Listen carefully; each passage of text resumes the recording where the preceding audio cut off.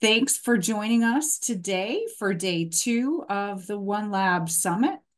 We are really pleased with how things went, and today's presentations were really exciting and focused on planning.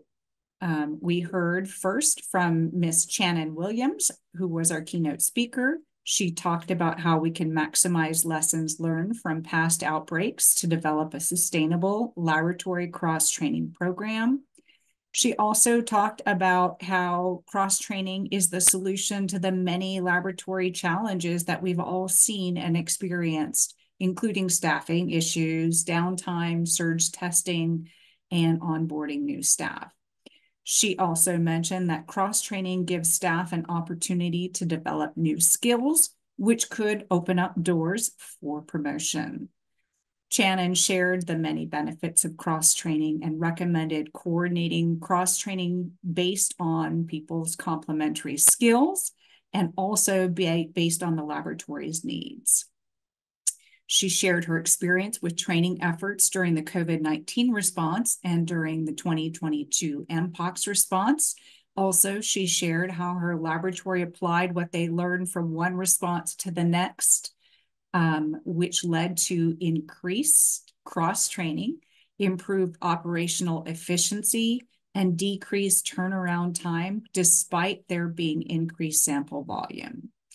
Shannon talked us through how to implement a cross-training program, starting with making sure to assess the laboratory's needs, defining the goals of the cross-training program, designing the cross-training program, implementing a cross-training program, including how to create a cross-training schedule. She also talked us through evaluating the results of cross-training programs and how you can sustain cross-training efforts. Next, we heard from Miss Brianna Michael and Amber Eberhardt. They gave us insight into what a training needs assessment can tell us about your laboratory. They walked us through the steps to conducting a needs assessment, including examples of data collection methods. They also shared how you can use needs assessment findings to determine the training needs and training that could be offered to your staff. Ms. Sudaba Parnian encouraged us to embrace a refined approach to comprehensive and rapid training needs assessments. She talked us through 2 recent APHL needs assessments, one comprehensive one in 2018 and one rapid one in 2021, and also talked about ways that training needs assessments can be refined. Next, we heard from Mr. Joe Rothschild, who walked us through OneLab VR. We learned about how that virtual 50,000 square foot facility can be used to train laboratory professionals. He showed us some of the 12 laboratories that are within that virtual environment and talked about the current OneLab VR scenarios that we have, the OneLab VR tutorial, OneLab VR centrifuge safety, and OneLab VR packing and shipping dangerous goods, with, of course, more to come. We also got to see how the multiplayer component of OneLab VR could be used to train laboratory staff. We next heard from Dr. Leah Ames, who gave us insight into how understanding CLIA and CAP regulations can be used to advance your laboratory career.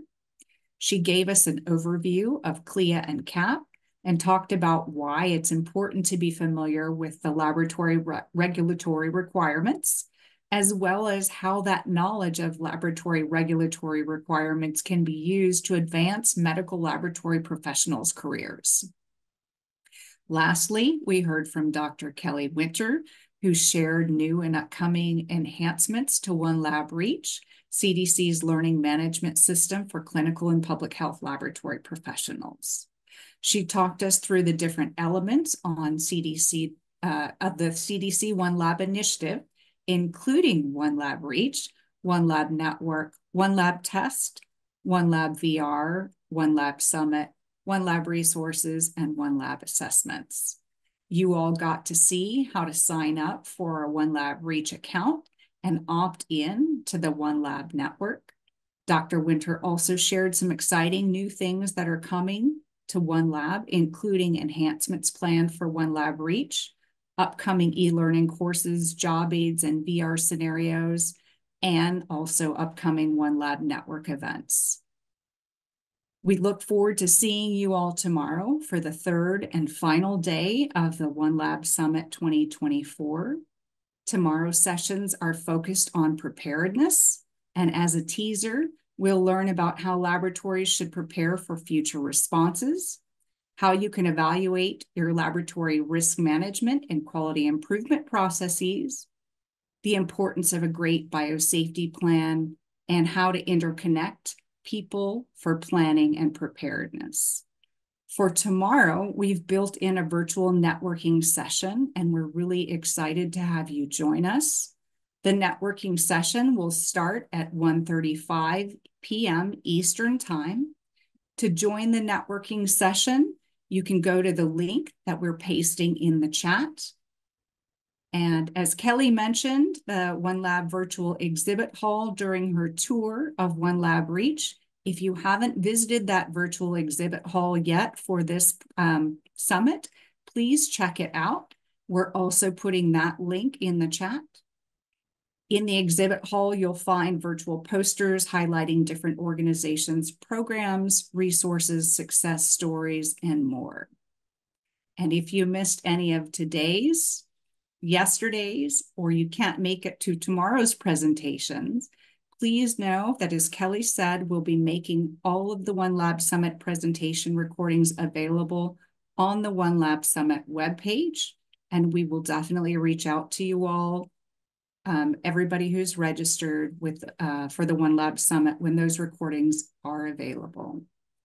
Tomorrow's OneLab Summit sessions will start at 11 o'clock a.m. Eastern Time. And to log on to those sessions, please use the same Zoom link you used to access the sessions today. We hope you have a fantastic night and look forward to seeing you tomorrow. Thank you all.